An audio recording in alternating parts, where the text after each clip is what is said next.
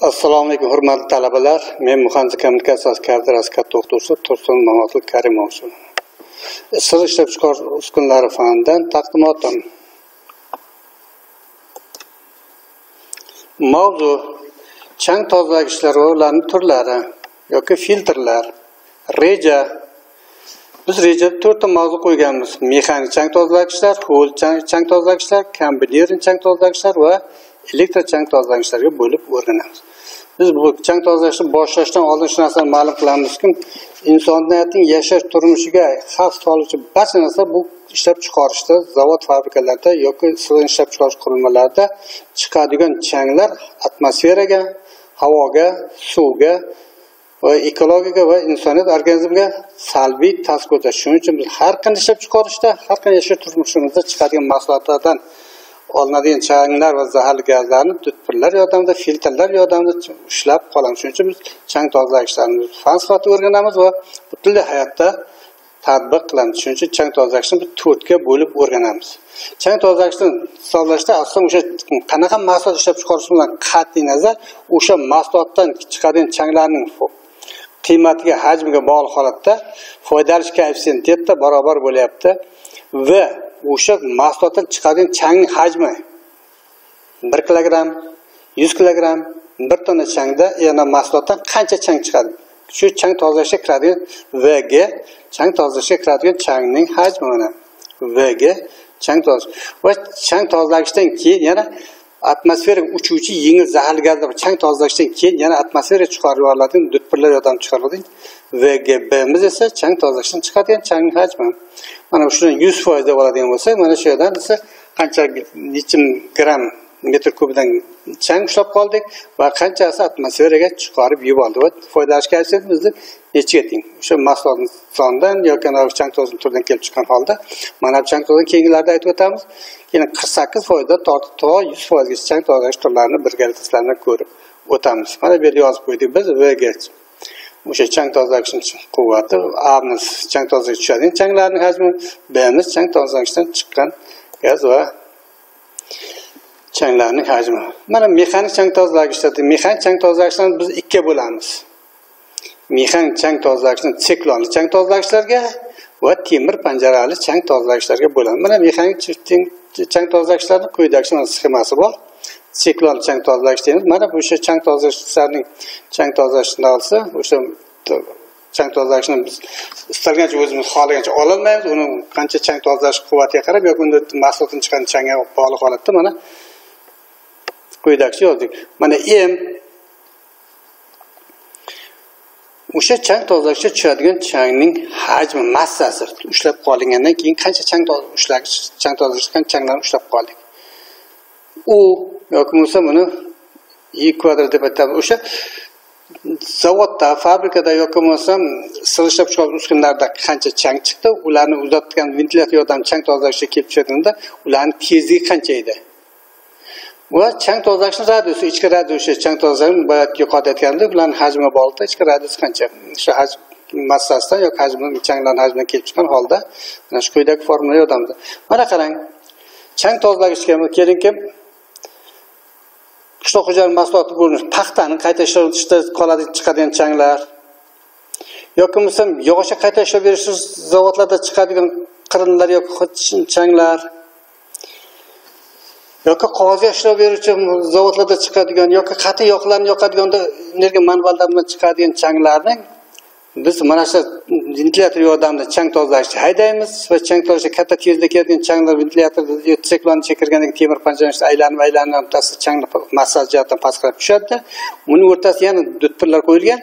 Bu cho'kmaydigan yoki yuqoriga qarab yengil harakatlanuvchi gazlar, masalan, oltin gurgut, azot, karbon dioksid boshqa gazlar yoki uchuvchi gazlar mana bu orqali demak turbaga uzatib oladi chang chiqargichlarga massa jihatdan og'ir bo'lgan zaharli gazlar changlar pastga tushadi.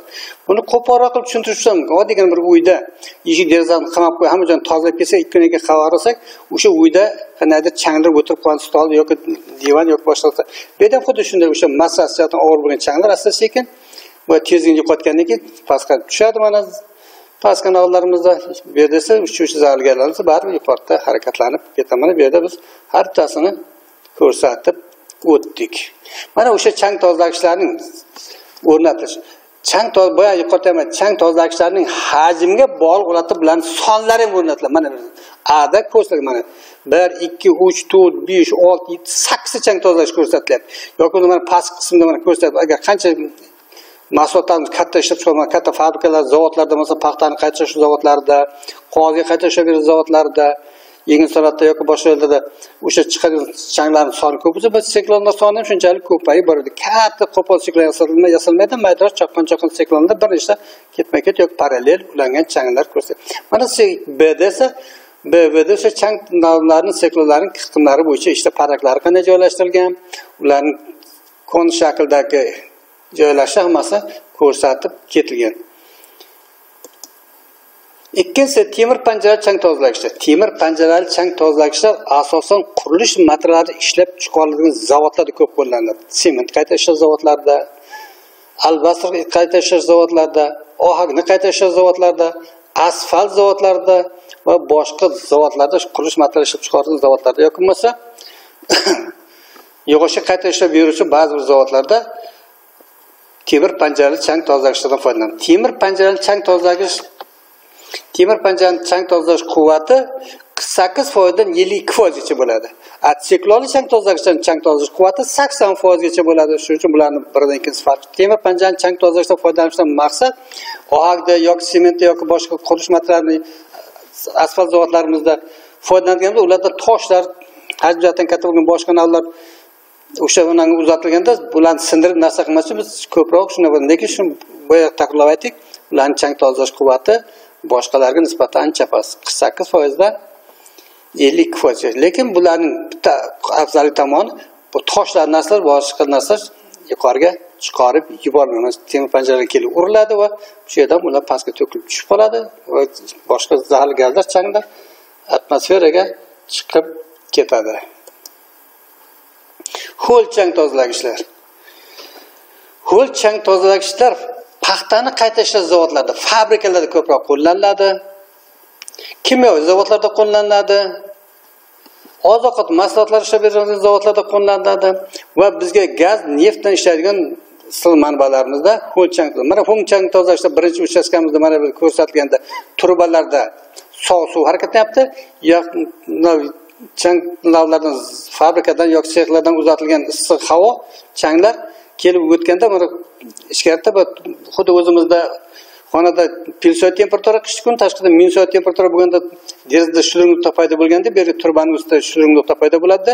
O'sha kirib boradigan changlarni ushlab qolib asta-sekin oqib tushadi. Lekin baribir tezlikda keladigan gazlar, changlar ichkariga o'tib ketganda ichkari siklonning chang tozalagichning yuqori qismida forsinkalar qo'yilgan, forsinkalardan suv sachrab turibdi. Ichkariga o'tib ketgan changlar ham o'sha sachrab turgan suvlar bilan birikib oqib pastga tushadi.